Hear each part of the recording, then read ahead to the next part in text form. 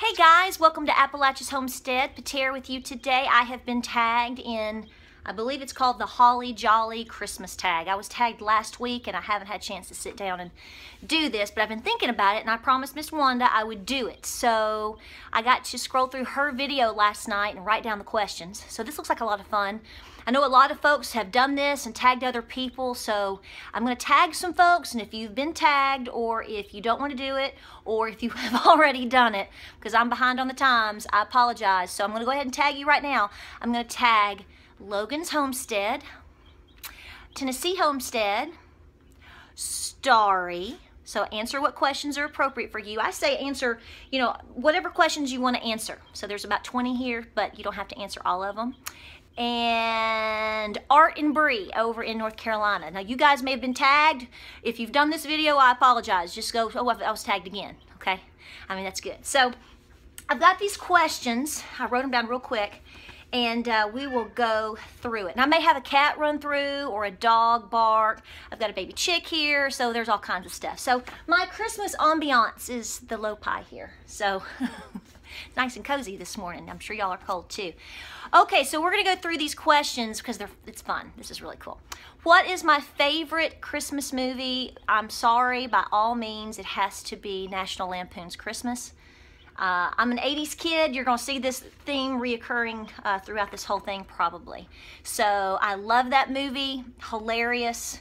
Doesn't get any better than Cousin Eddie. There's a lot of great Christmas movies out there, but for me, takes the cake, right? All right, so the next question was, have I been naughty or nice?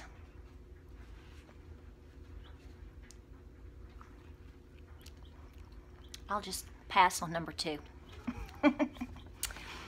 Okay, number 3, show an embarrassing photo.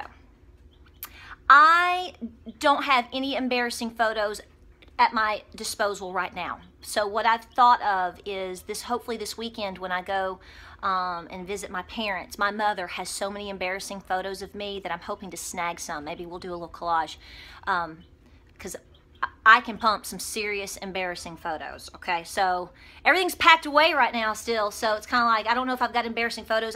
You should see, my teenage years with big hair and sequin shoes and all kinds of stuff like that. 80s and 90s kid, I'm telling you. Okay, did I ever have a white Christmas? We've never, growing up in East Tennessee, coming from Knoxville, we've never really had much of what you would call a white Christmas. There have been some cold ones, and then a lot of times they'd be really mild. But one year, I believe it was the Christmas of '92,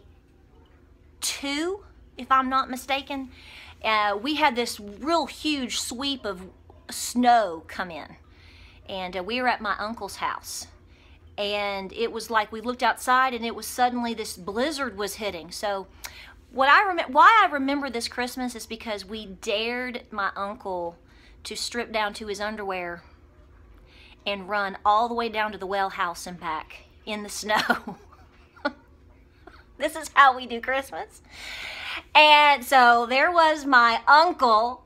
He's like 6'2", this huge hairy man running in the snow. So I know you want to hear that on this video, but you had to have been there. That's what makes Christmas good. So see, all coming together here. So we did have sort of a white Christmas then. So I've never been to Colorado or up into Canada during this time of year, which would be fantastic. So, but technically a white Christmas, I would call it more of a funny, blizzardy, quick Christmas there. My husband remembers that Christmas too because he was driving home from Idaho from nuclear training to try to get to his parents' house in the snow. So it's funny how you can remember that. That's that particular Christmas. Okay, where do we spend our holidays? Well, growing up, we spent holidays 2 different ways. I did. On Christmas Eve, we would get together with family, have a huge get-together, and it would alternate every year. Like one day, one year it'd be at my aunt's house, the next year it'd be at my Nana's house, then another aunt, then it would come to our house, and we would all exchange presents, and we would have this huge feast and do all of these things and sing. There's so many good memories, it really. And for a long time, I still had a great-great-grandmother and a great-great-grandmother. I had a great-great-grandmother until I was 16 years old. So nonetheless, so we had all these memories, and then we would go home and Santa would come and you'd get up and then you'd put everything away and you'd get ready and then you'd go to my great-grandmother's house at lunchtime by noon to do that huge spread all again. I've always said I never understood how these women did all of this. My mom and my Nana and my grandmothers and my great-grandmothers and aunts, the cooking, the cleaning, the perfect present wrapping, everything. So we had that for many, many years. Now it's a little more low-key. Of course, we don't live in Knoxville, so we do Christmas Eve a lot of times with family in Knoxville, or maybe they will come here. And then Christmas Day is turned into a bit more of a Santa/chill day. I kind of like that. And then we have a personalized themed dinner on Christmas Day. This year, it's Italian. So I'm going to be cooking Italian food this Christmas Day. So, okay, oh, I lost my spot.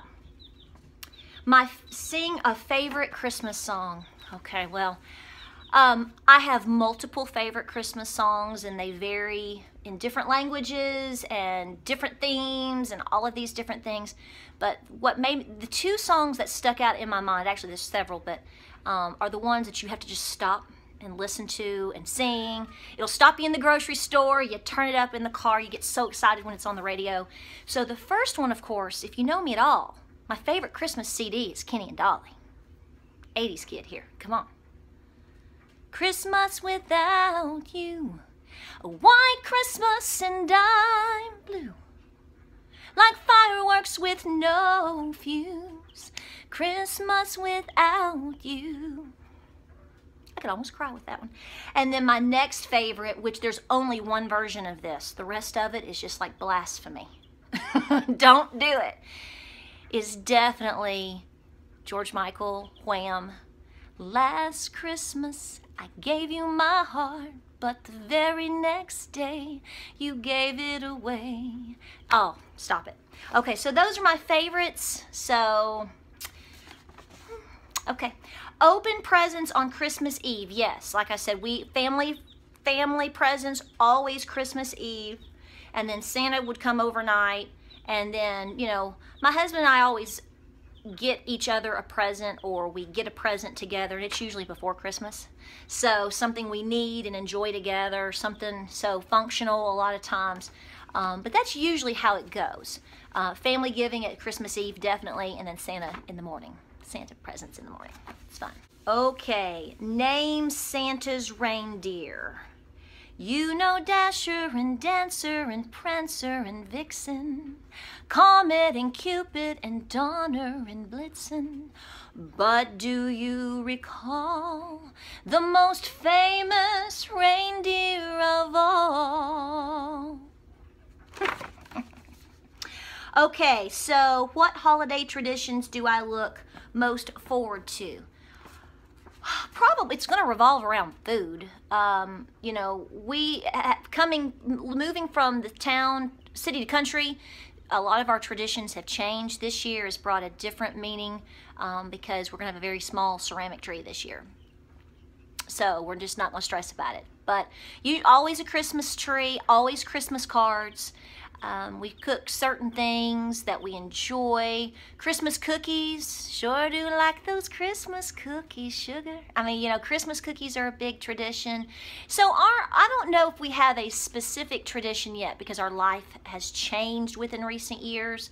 So we're kind of getting our feet going on that one. But let's just talk about food, right? A real tree or a fake tree? Okay. I prefer a fake tree only if it is a white flocked tree. A true flocked white Christmas tree with white lights. That is my all-time favorite. Grew up with that. My Nana, of course, had that. Ooh, Lord, with gold instruments, gold ribbons, and beautiful ornaments, and the theme was music. And she has ornaments, these beautiful, really ornate, and they're all different instruments. And that would be the theme of her tree. She was the piano player at the church, and my papa was the choir director. So, but if I can't have that, which I don't, I prefer a real tree, but honestly, any of them do, okay? My favorite holiday treat or food, Christmas cookies. Christmas cookies and Christmas cookies. I love good old-fashioned sugar cookies with icing and all the different shapes, with sprinkles and the little glittery things and the little round colored balls and the hot red hots and all the different. Love it, love it, love it, love it. I also love Noels, and I love peanut butter blossoms and Buckeyes, and oh my gosh, I could just, you can keep the rest of it. If you just put me on the dessert side with all the cookies and treats, I'm happy. I love it. Do I prefer giving or receiving gifts? I like both. I like giving. I mean, it's really nice, especially when you can find something that you know somebody really wants and hasn't been able to get, or something that really is meaningful to them. But I like getting presents too. I ain't gonna lie to you. I like it. It's fun. It's fun. It's nice to know that somebody loves you or thinking of you. You know, it's really nice. Okay. Tackiest Christmas attire. Again, I can pull that off like no other. So if I can raid my mother's closet, who has all of these wonderful things. My mother owned a clothing store in the very late 80s into the 90s. So when it comes to the sweaters and the sequins and the, I think it was Beverly Feldman shoes that had all the sequins, and you just don't know. You just don't know. We can pull that off, no problem. Favorite dream place to be for Christmas. This is so non-Appalachian tradition. I'm always in Tennessee for Christmas. I can't imagine not being anywhere for Christmas, but if I could hop on a plane on December 26th and go to Bora Bora. I love the beach, so my husband loves the beach, but he doesn't like to tan, and yeah, I could just do it all day long. So I would like to go to Bora Bora. That's where I want to go. But on the 26th, that'll work. Family holiday recipe. Well, I've already done a video on one, which is sausage balls. You got to make them. We'll put a link in the description below. Sweet potato casserole by Aunt Judy. Come on. That's on my blog. I'll put a link down below. We always have I beg for greens and dumplings by my Nana. We do sin pie. I'm going to have to make a sin pie for you. Ooh, la. All of that sort of stuff. We always have a real big mix of things. And we look, but sausage balls are huge, and the sin pie and the sweet potato casserole, those stand out in my mind big time. Am I a pro rapper? All right, stop. Collaborate and listen. Ice is back with my brand new invention. Something grabs a hold of me tightly, flow like a harpoon daily and nightly. Will it ever stop? Yo, I don't know. Turn out the lights and I'll glow to the extreme. I rock a mic like a vandal, light up the stage and wax a chump like a candle. Dance. Yes, I am very pro rap, but when it comes to Christmas presents, throw it in a bag, baby. That's the way we rock around here. Okay, so next question is most memorable holiday. Has to be something growing up with my papaw. So I'm gonna put I did have this picture. Can you see this? It's my papaw. Yep, I look just like him. I know. His mama, actually. So always with my papaw, and he's always in a gray sweatshirt with Tennessee on it. I have those. So always anything with papaw. His Christmas lights. For those of you that know, he was a major outdoorsman in terms of, well, he was an outdoorsman. He hunting, fishing, loving every day. That's who I went fishing with growing up. But he did Christmas lights like no other. If you live in West Knoxville area, you've seen his house. He used to do it back in the 60s when my mom and uncle were young, and it stopped. And then we always had a lot of tradition in terms of inside the house with the white flock Christmas tree and different things like that. But then in 1988 or 89, he started the Christmas lights again, and he was having folks and himself, they were hand welding and making these enormous Christmas figurines and the lights. We had lights on the roof. Clark Griswold is nothing compared to this man, and he did it right. So anything with that, and I talked about my uncle running through the snow, and just getting together with family, and my first Christmas with James. I remember that, our first Christmas together. Had our first little Christmas tree. I remember that. So it's all about family. It's all about family. My kids' first Christmases, all of those things. What made me realize about Santa? What about Santa? I believe in Santa Claus. Kenny and Dolly again. I don't really make me realize that Santa is incredibly awesome. I realized that when I was real little. He's never let me down. I still make Santa cookies and have a special plate for him. He gets his sugar cookies all, and Santa gets his love around here. New Year's resolution, I don't make them. I do not eat those nasty peas. So I give up New Year's resolutions because there's no way you're making me eat black-eyed peas. It would have to be SHTF times 10 to make this girl do it. You can food storage challenge me till the cows come home. I am not eating those nasty peas. Now you know how I feel. What makes holidays special is two things: family and no stress. And whatever it takes to be with the ones that you love and to have no stress. So simplifying things if you need to, and focusing on the things that you enjoy that bring you no stress, Christmas cookies, and good music, and simple decorations, and getting together with family and seeing them enjoy the holiday with you, and no stress. That's what makes it special. So I hope this was fun. I owe you some pictures. I'm very well aware of that. So we hope you have a very Merry Christmas and happy holiday season and a wonderful New Year. And this was fun. So the guys that I tagged, if you want to join in and do it, absolutely. And we appreciate you all the time here at Appalachia's Homestead. This is going to be a really good Christmas. Try to make it a little low-key. This year's brought a new meaning for us. So, you know, take it in, guys. Don't blink. Don't blink. We love you. Check us out on Facebook, Instagram, and Pinterest. I always say that. Merry Christmas.